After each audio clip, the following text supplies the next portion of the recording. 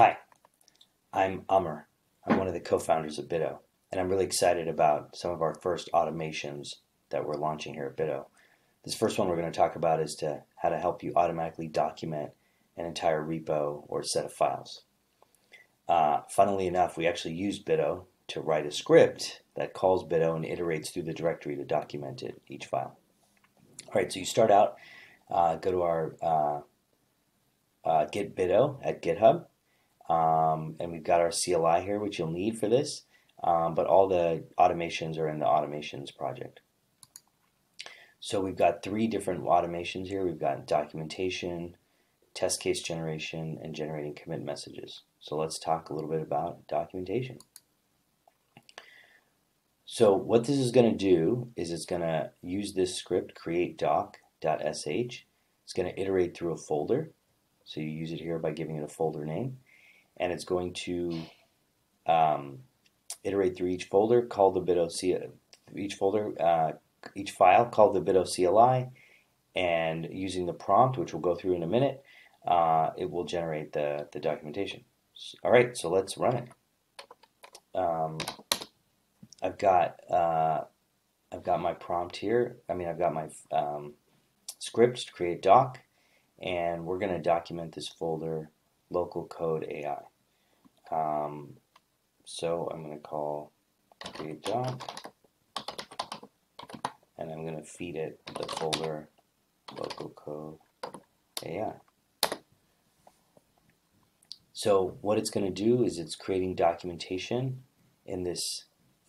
It's made a new folder called doc local code AI, and it is going and creating documentation for each file.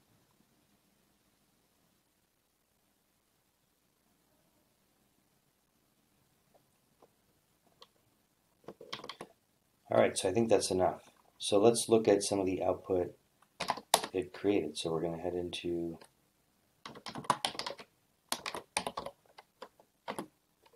local code. So it created this folder, and let's, we need to go into local code AI. This is the folder, and let's take a look here. Alright, let's take a look at this file, create detailed index. So it's given a summary. This parses different programming languages in a given directory. It's all written in Markdown, but this is dependencies that are required by this file. It outlines functions that are in there and documents them. It also highlights assumptions and external resources.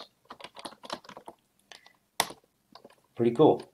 All right, so let's take a look at the prompt. Let's see here. So we have this prompt. So this is a pretty detailed prompt for documenting the code.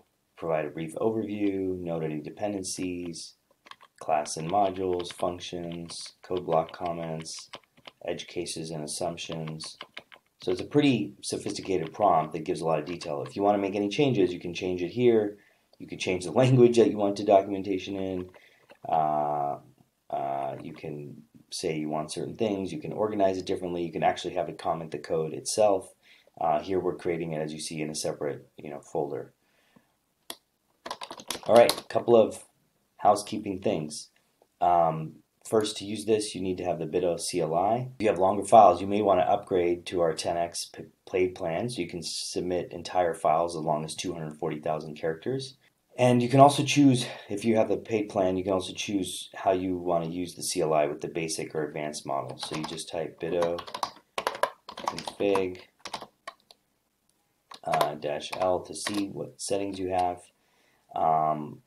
So I've set it to the advanced model currently. But if you wanted to, you can just type Bito config -L, E to edit the file and change it to the basic model if you want to do that. All this is explained at the bottom of the CLI documentation right here about changing what kind of model you want, basic or advanced. All right, great. Well, thank you. We're excited to see you use this and give us your feedback.